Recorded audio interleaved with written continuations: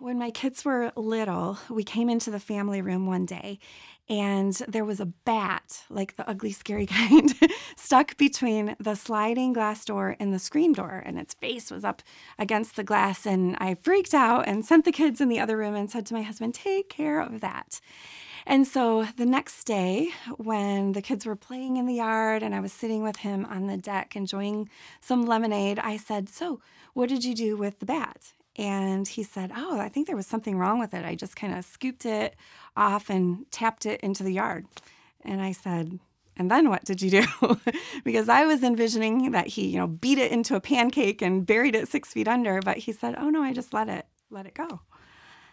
And just then I looked into the yard and my toddler leaned down to pick something up out of the grass, and it was too much. I swooped into the yard and said, "Kids, get in the house and, come to safety."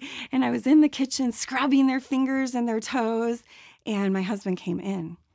And I said, "Did you find the bat? Did you find it?" And he's like, "Shannon, the bat is long gone."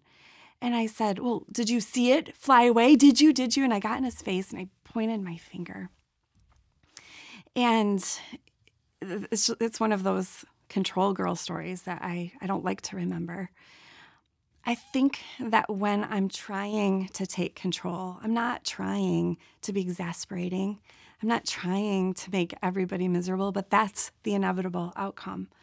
I took a beautiful sunny day that was filled with laughter and lemonade, and I just turned it on its head and created tension and chaos. And really, if I'm honest, I wasn't as worried about my kids' safety. I know some moms really struggle with being anxious about safety and germs and all those things, but I'm pretty sure that if my kids had come across a rabid bat in the yard, they would have come straight to me. What was really beneath that explosion of anger and disrespect was me saying to my husband, "This is not acceptable. I need for you to be the protective daddy that I want for my children, and I'm going to be in your face, and I'm going to be disrespectful, and I'm going to send you this message until you get it." It was me trying to take control.